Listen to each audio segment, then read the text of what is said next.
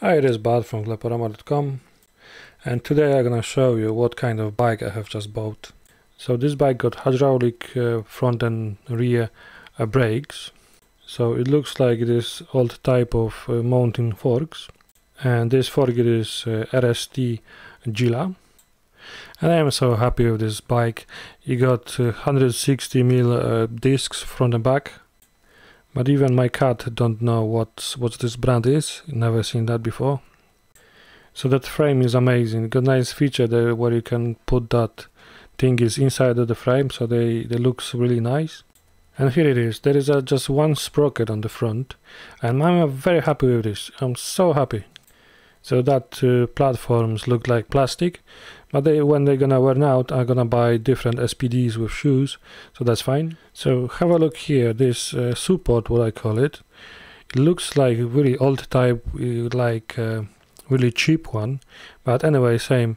If this gonna wear out, I'm gonna buy something different and just swap it. And here, quite firm seat. It looks like decent, all like standard, no problem. I like it. So that's the best part of this bike. At the back of the bike, that sprockets. That oh my god, that's why I have bought this bike with this Advent Delure or whatever you call it in English. It is awesome. So on the other side we got disc brake with caliper. Looks sweet, does it? Both wheels on quick release. And let's go back to the front. This fork got lockout on the right side, on the left side preload. So the lock works perfect, but the preload I can't feel any difference. And quick look on the steam and handbar. No stickers, no names, but it looks good to me. So you will ask me what's so special about this bike.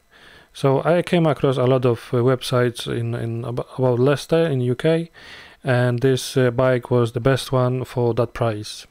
So here you have listed like mongooses, something like that, for £200, £300, and then my one is listed here for £400. And yes, sure, there is a similar bikes like this Pinnacle, but it is £435. So those Trek bikes are odd colors. This doesn't taste. It is not in my taste, and they are much more expensive comparing to my one. So I came across this bike on evanscycles.com, and I say, wow, that's really nice bike.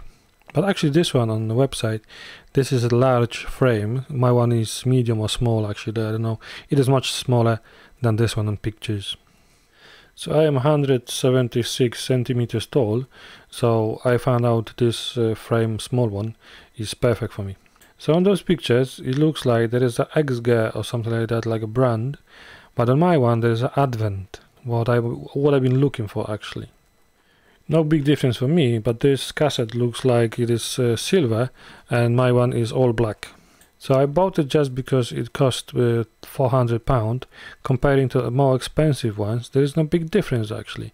You got hydraulic brakes, you got double wallet rims, you got really nice frame, you got this cassette with loads of gears, sprockets. You got one sprocket at the front, what gonna prevent this chain to fall off from this sprocket while you're gonna do like downhill or something like that. So that's like safety feature. I really like this. So all of this bike got decent components. Maybe expect this fork. I think in future I'm gonna upgrade it for something bigger, for something better, more expensive, because I feel this one is not very professional, what I would say. Yeah, I'm gonna use it. I'm not gonna bother about this. I'm just saying that I think that's the first thing what's gonna be upgraded in my bike. So by the way, upgrading fork, then I'm gonna change this disc brake to the bigger one, which is gonna allow me to brake even better, even more robust braking. You know what I mean? Gonna be just braking much crazier. And as a base bike, it can be upgraded later on, because this frame is really nice. I really like it. Let me know what you think about this bike. Would you buy it? Thank you.